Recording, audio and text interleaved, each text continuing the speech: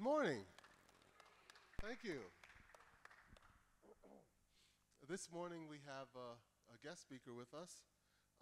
Pastor Tim Pyne is from First Baptist Church in Phillipsburg, New Jersey. He's the pastor of a couple of our students here, and he's the son of Dr. Pyne, who's one of our seminary professors. And I've asked him to come and share with you. Not all of our graduates are in pastoral ministry, nor should they be.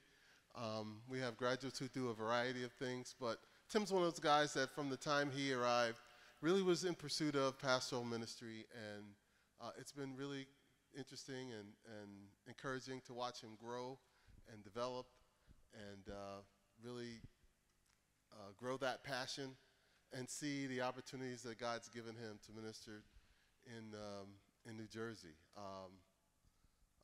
We talk often, and man, I remember when COVID first hit, and a significant portion of his elderly population of his church were in the hospital with COVID, and the challenges of being a pastor in those days.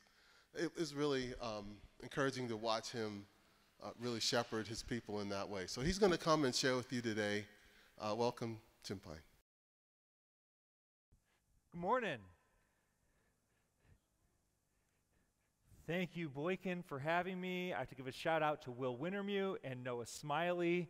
Hey guys, good to see you. A little bit about me. Do you guys just call him Boykin? He's in my phone as Papa B, but that's okay.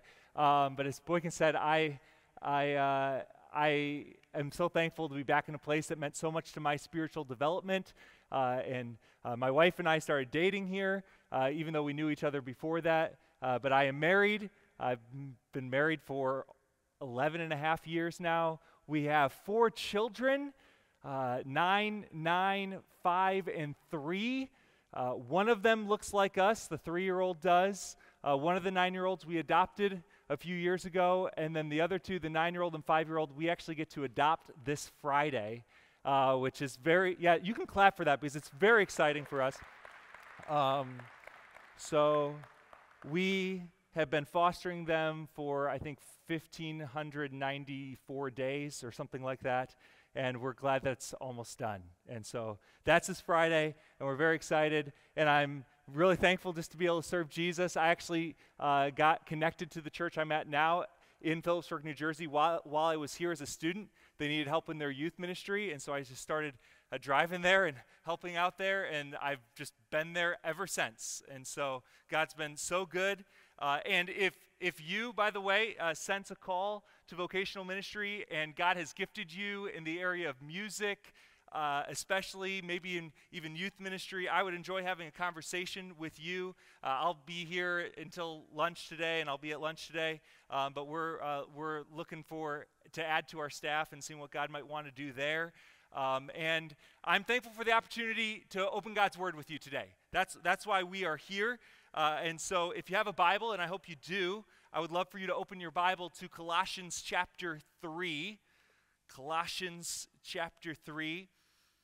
At the beginning of every message I preach, I say that I want people to know it doesn't matter what I think.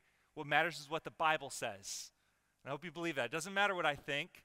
What matters is what the Bible says. What I have to say today does not matter unless it agrees with what God has said in His Word. So we want His truth to be our focus, not just for the next few minutes, but every minute of our lives. And our church has been going through the book of Colossians. The reason why I'm here today is because as Boyk and I talk sometimes, I'm telling him about what I'm preaching on and told him about this message in Colossians, and he thought it would be a great thing for me to be able to share. And so so we're going through this series in Colossians, so this is just a small part of what we've been going through. But the purpose for us as we've been going through the book of Colossians has been this, that we would see the supremacy and the centrality of Christ in everything. We would see the supremacy and the centrality of Christ in everything, because unless and until Jesus is at the center of your life, nothing else will make sense. Until he is who we value the most, we won't be able to value other things correctly. And I pray that you have come to the place in your life where you realize that your only hope in this life is having more of Jesus. Have you realized that for yourself? Your only hope in this life is having more of Jesus. We need to be so filled with him that there's no room for anything else. Because in our brokenness, the Bible doesn't point us to a program, and it doesn't point us to a system. It points us to a person. And his name is Jesus. And when you really find him, there's no need to search anywhere else.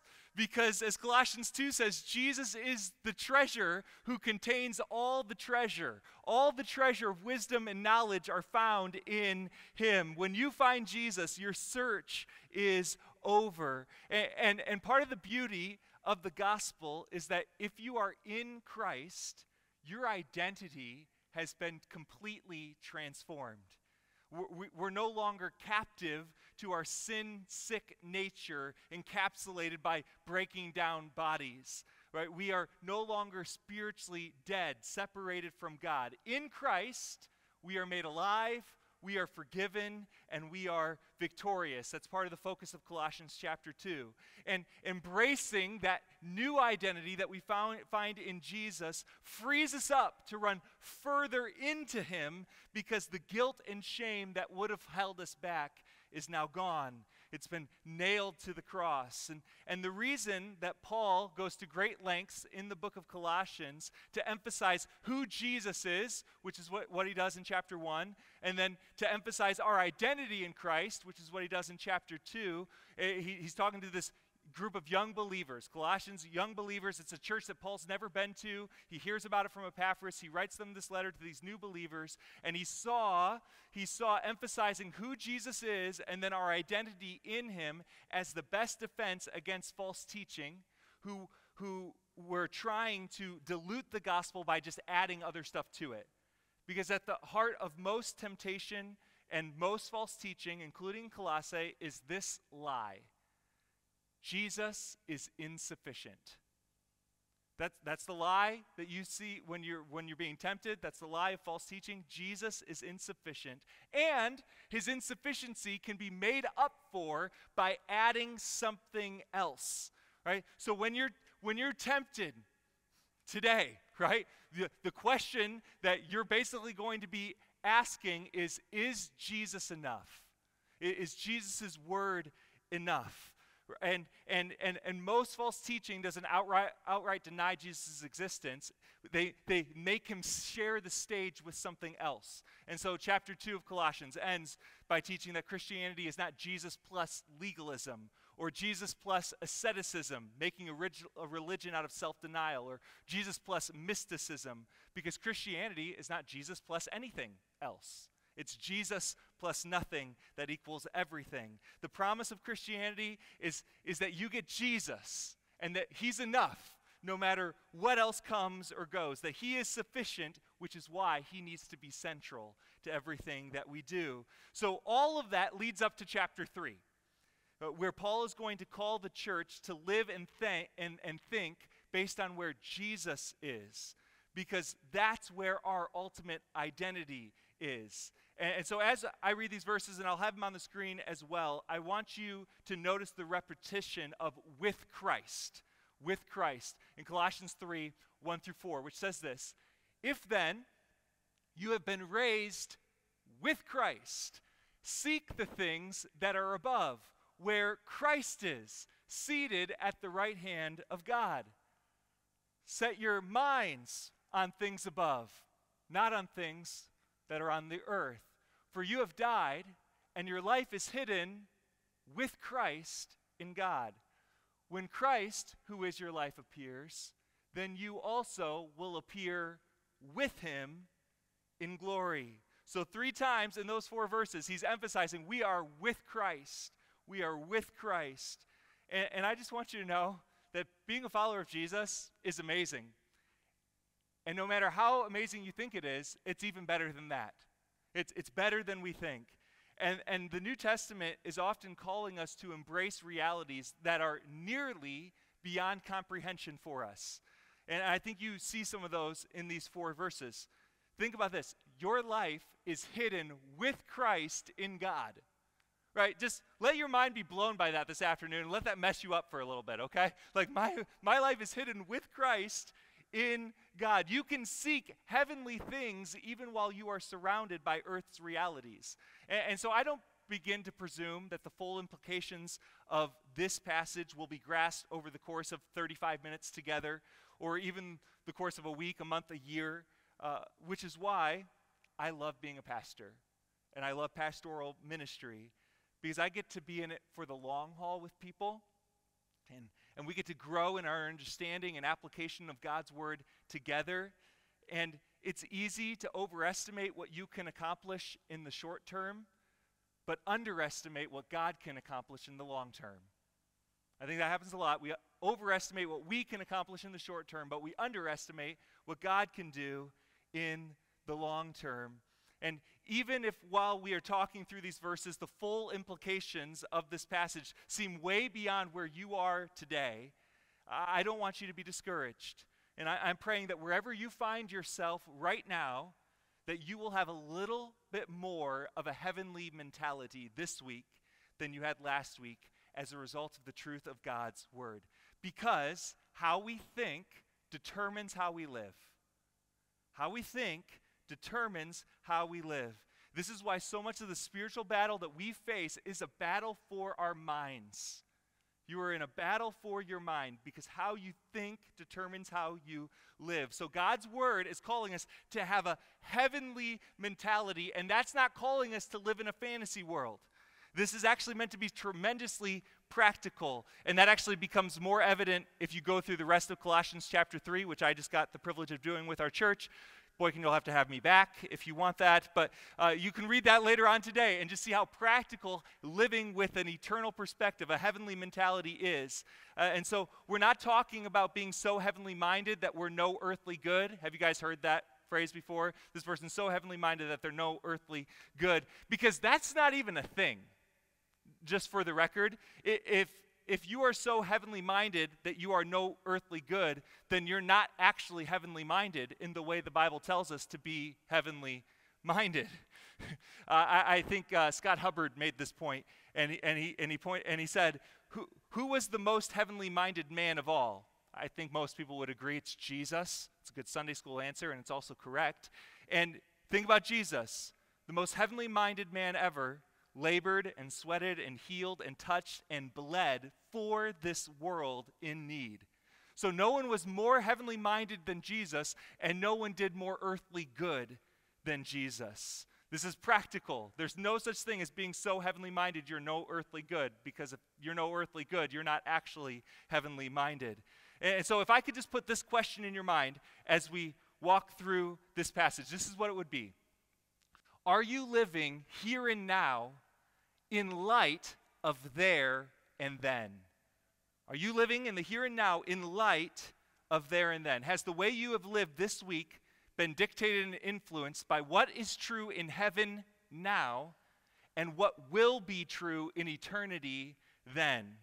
Are you living here and now, not as if it is there and then, but in light of there and then?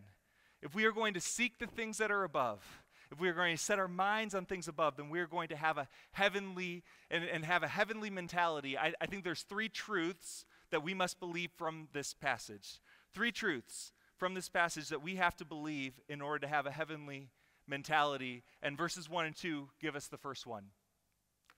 If then you have been raised with Christ, seek the things that are above, where Christ is, seated at the right hand of God. Set your minds on things above, not on things that are on the earth. So the first thing we see is that a heavenly mentality believes that Jesus is reigning. Jesus is reigning. He is seated at the right hand of God. He is in the place of authority and worship. And just to be upfront, which I think we should be, right? If God is not real and Jesus is not sovereignly reigning over his creation, then nothing else I say today or any other day I give a message matters.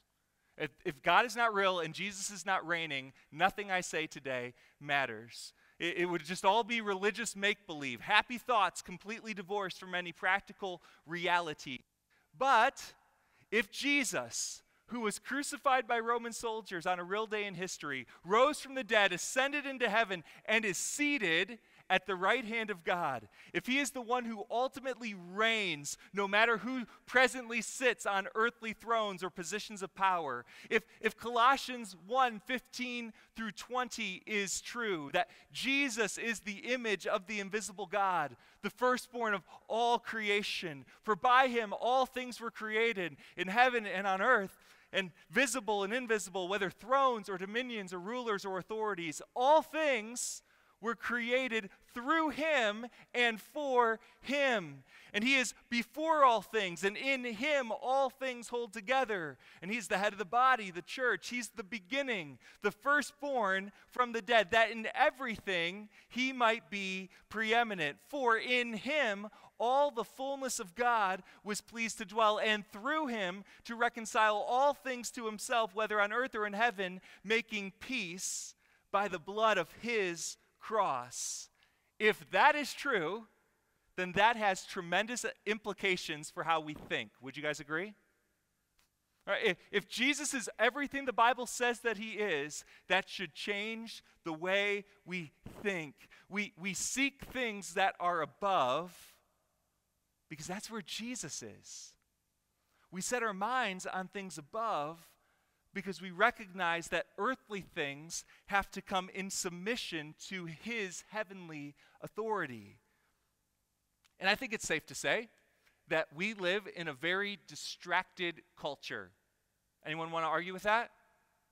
Very distracted. There's lots of competition for your attention, and often something on a screen is winning that competition, right? And you have this thing that's usually in your pocket or in your purse, and it's constantly saying, look at this, and click on this, and then this, and then this, and then this, and buy this, and get mad about this, and compare yourself to this, and we're all like, yeah, I want to do that more. I want to do that all the time.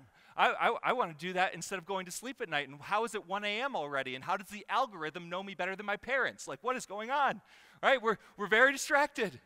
And we're constantly told what we should be anxious about or outraged about or discontent without.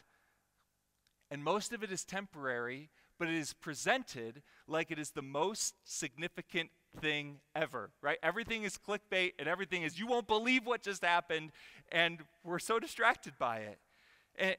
And here's what I would compare it to.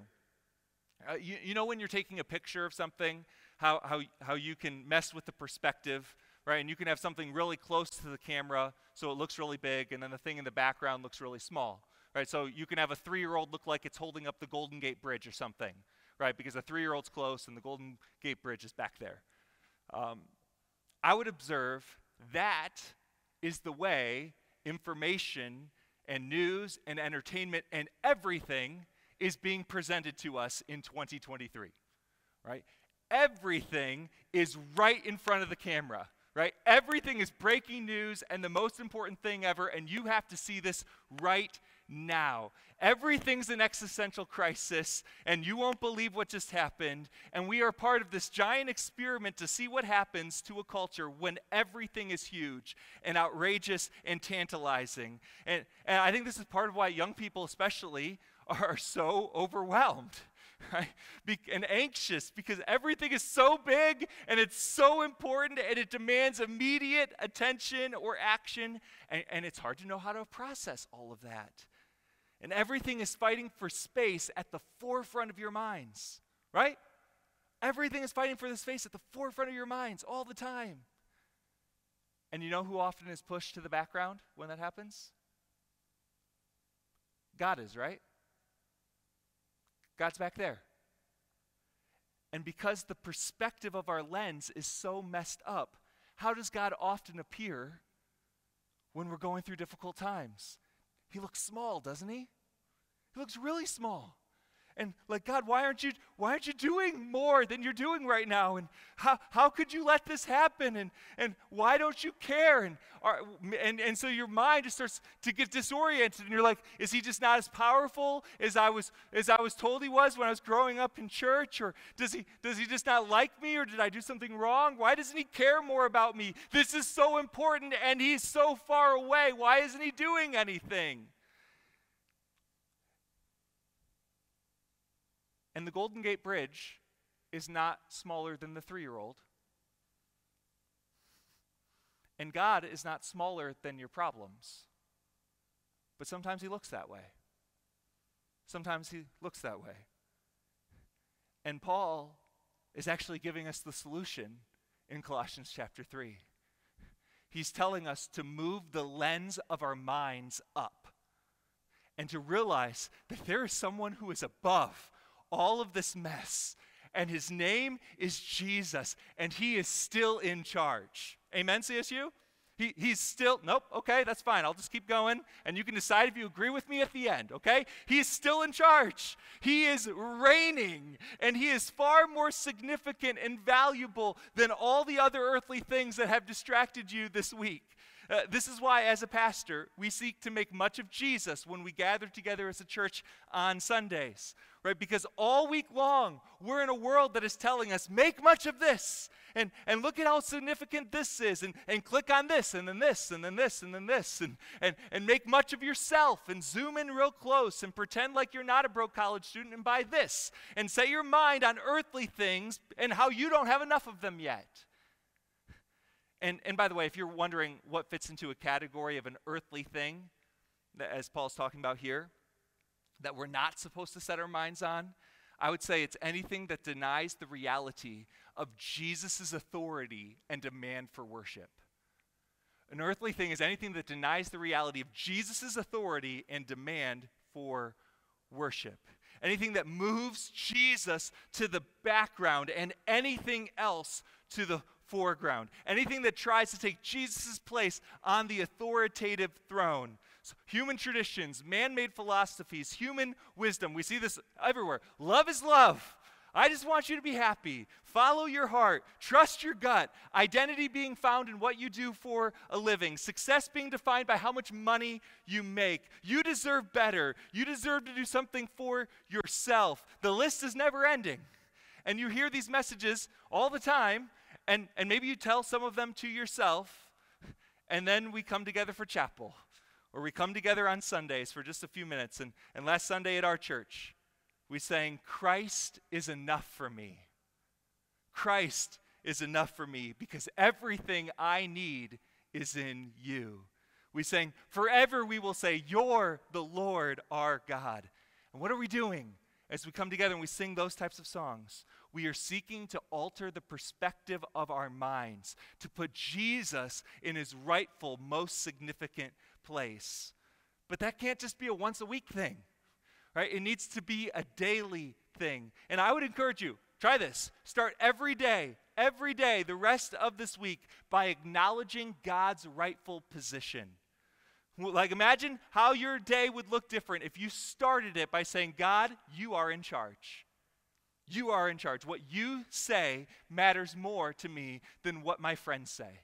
What you say matters more than what the world says. What you want is better than what I want. So I need to be led by your Spirit today. I pray that you would be the greatest reality in my life today. Full disclosure, when I was in college, I would often start the day by thinking, how much longer can I sleep and still make it to class on time? Right? So this was not like at the forefront of my mind, right? When I was waking up in Loescher in 2008, okay, that was me. But I want it to be true for you, right? I want it to be true for you. I want you to set your mind on things that are above, not on things that are on earth. Because no matter how messy things get here, our God is the same yesterday, today, and forever.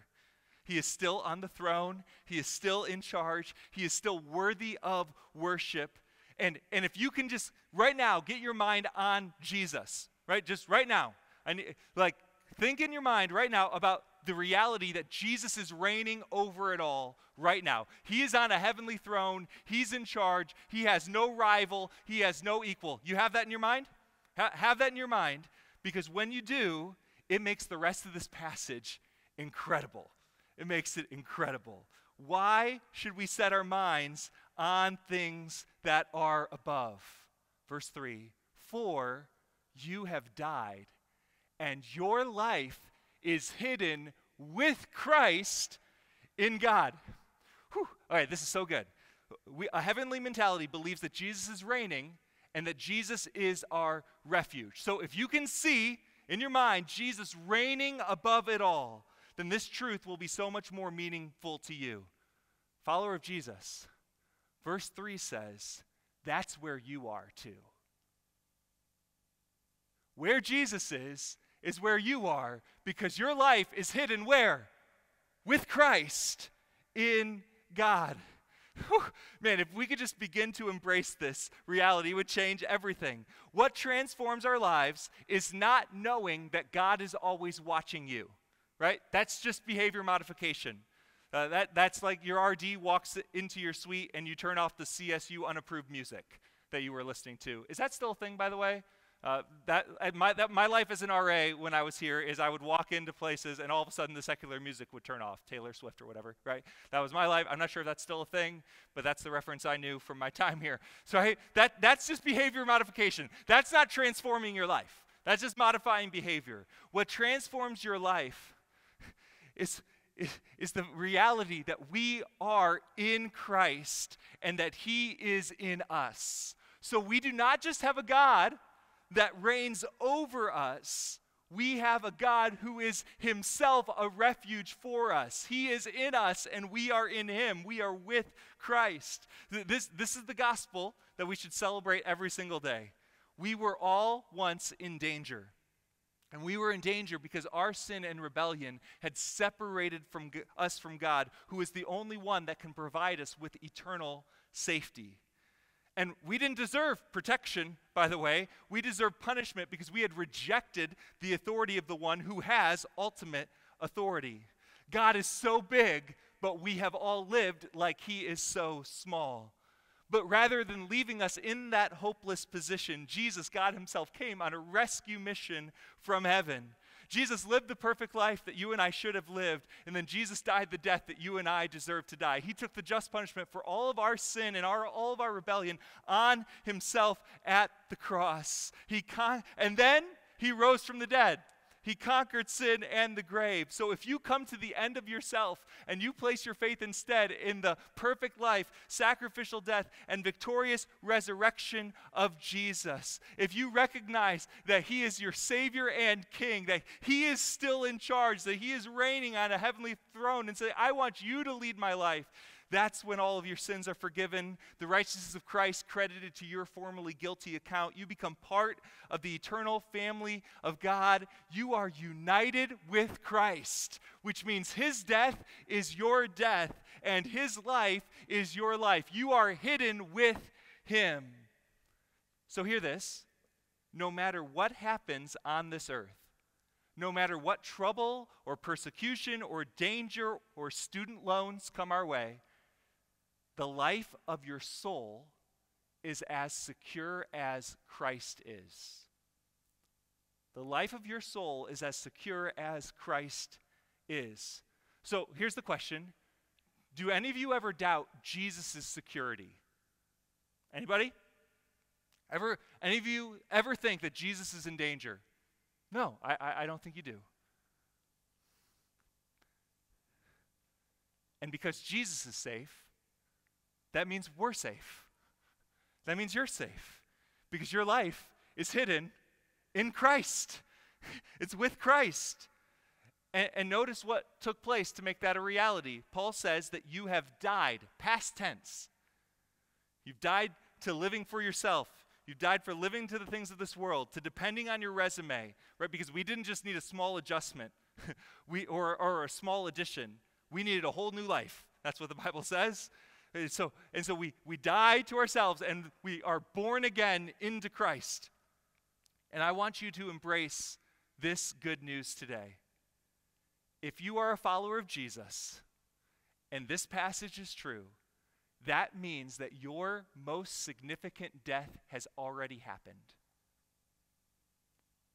If you're a follower of Jesus, and this passage is true, and you believe God's word, your most significant death has already happened. And I would just say there's a lot of security and there's a lot of comfort that is found in just embracing this reality from God's word. Your most significant death occurred the moment that you placed your faith in Jesus. Right? This is why Paul says, I have been crucified with Christ. So it's no longer I who live, but it's Christ who lives in me. This is why threats and persecution, whatever else, they couldn't stop the Apostle Paul, right? To live is Christ, to die is gain. You can't threaten that dude with heaven, right? His most significant death had already happened, and he believed it, and then he changed the world. He changed the world because he believed this reality. You couldn't threaten the guy. He was with Christ. He was secure. My life is hidden with him. But when we don't see Jesus as reigning, and we don't see him as our refuge, right? When you feel distant from him instead of united with him, when your mind is distracted by all these other earthly things, there's so much to fear in this world. Because there's so many things that can be taken away from us at an instant, right? And there's so many things that can happen to us. And when your ultimate security isn't found in Christ, all other forms of security are very fragile because they're all temporary. And it's no wonder why everyone's scared and anxious and depressed. Right? This is so practical to how we live every single day. This is why I tell people all the time that Jesus is not someone that we add to our lives. Because when you come to Jesus, you give up your old life. Right? You give that up. I don't want that anymore. That's not good enough. I tried it. It doesn't work. I need a whole new life, right? Paul says it dramatically here. You have died to your former way of living and your former way of thinking and your former identity outside of Christ. And so if someone is looking to add on to what they have already accomplished with Jesus, right? That's what a lot of people do. They come to church and they start thinking about spiritual things and they want to add Jesus onto their resume. Just in case, right? Just in case. Let's just add Jesus to what I have already built and what I already enjoy in their life. If they're looking for something just to add on to what they're already doing, they aren't actually looking for Jesus. And just to be upfront, for a person that has that mentality, Jesus would drive them crazy. Right? Because he doesn't want to supplement what you are already doing. Jesus wants to take over. He wants to reign in your heart like he reigns in heaven. He wants everything to revolve around him, and our ego doesn't always like that. That's why you can't come to Jesus until you're done living your own way. Doesn't work because Jesus demands all of us. He wants to be the greatest reality in our lives. But if you're here today, and man, you're tired, and you're worn out, and you are insecure, right? If you feel like you can never be good enough, and if all the promises of this world have let you down, and man, you just feel like giving up, and you're around all these somewhat happy Christians, and you're nothing like that at all. If that's you today, I would love for you to meet Jesus. Because he's amazing. And he changes everything both now and forever, and he's enough, and he wants to give you a whole new life found in him. Found in him. I love the song by City of Light, Yet Not I, But Through Christ in Me. To this I hold, my hope is only Jesus. Why? For my life is wholly bound to his. And there's no safer place for your life to be, hidden with Christ in God. When the race is complete, still my lips will repeat, yet not I, but through Christ in me. So a heavenly mentality believes that Jesus is reigning, that Jesus is our refuge. And let's look at verse 4. When Christ, who is your life, right? Because you've died, you're gone, your old way of living is gone. When Christ, who is now your life, appears, then you also will appear with him in glory. So a heavenly mentality believes that Jesus is reigning, that Jesus is our refuge, and that Jesus is returning. Make no mistake, Jesus is reigning now. He is the greatest reality. He is in control. I can't take one breath without Jesus putting it in my lungs. The creator, he's the creator of it all and the one who sustains it all. He is not distant or far away. He is here. The struggle is we can't see him yet, right? And we really want to. Like, we just think it would make it so much easier if, like, Jesus could just walk in the room and we could physically see him. That would just solve so many problems, we think, in our minds, right? We really want to be able to see him, but we can't, right? And this world really can't see him, right? Like, not at all. And they do everything possible to deny or diminish his position and authority. But the good news is that Jesus will not be hidden from their minds and their sight forever. Because one day, as sure as I am standing on this platform, Jesus is going to appear. And if you are hidden with Christ, you will appear with him in glory. And so if this earthly life has beaten you down, and if you walked in here discouraged and overwhelmed and frustrated, and you don't know how you're going to get all your work done this week, if you thought that you'd be better at this by now, you would have gotten the hang of college or would have gotten the hang of life, and things would just be different, I want this truth to reassure you today, that your life is not on full display yet. The full reality of being in Christ has yet to appear because Jesus has yet to appear.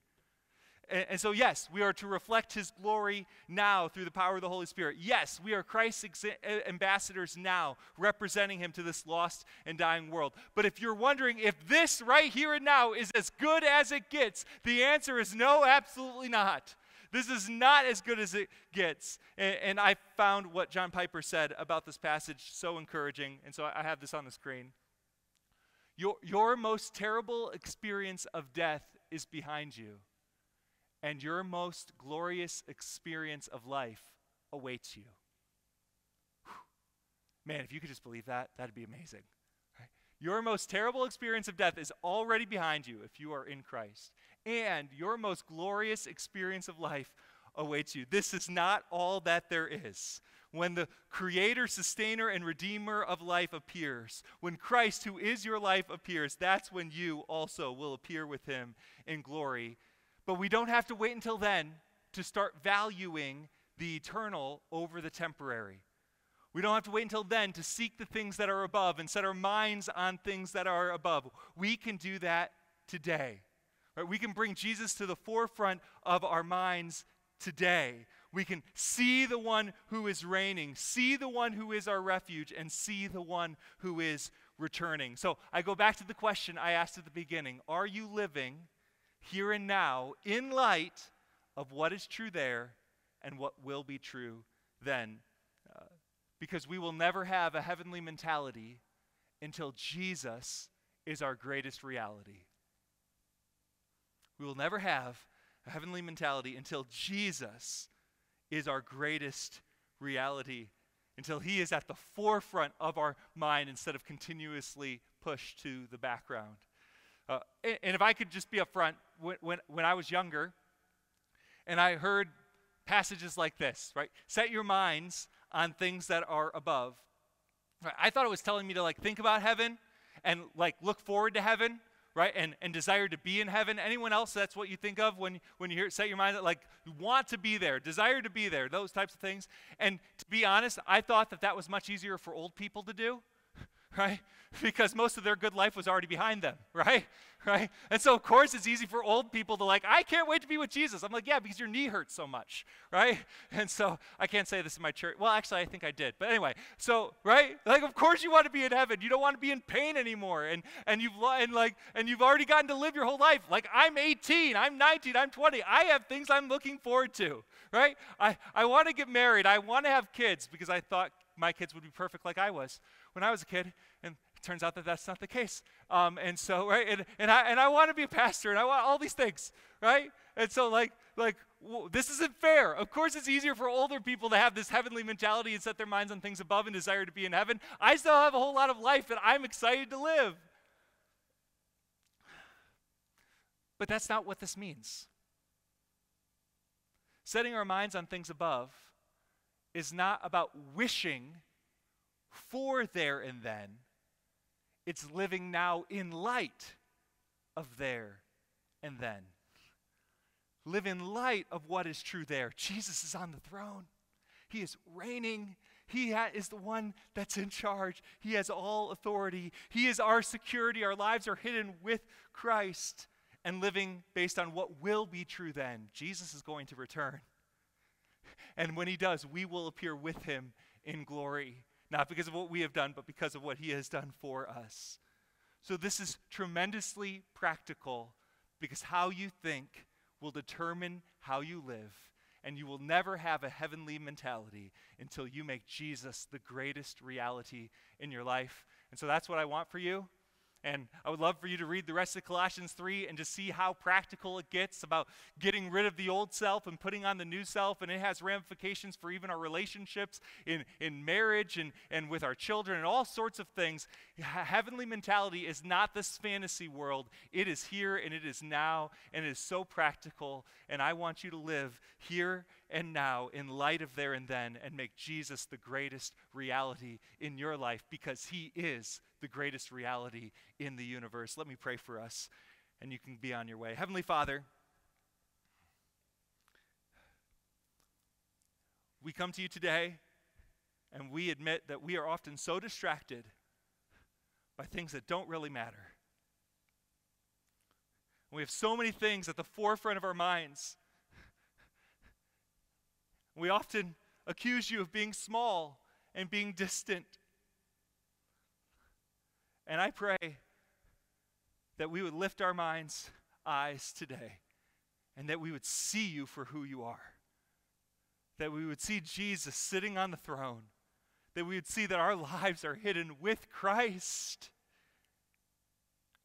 That we would see that you are returning one day, and that's when we will appear with you in glory. I pray that you would be the greatest reality in our lives, and that how we think would change how we live.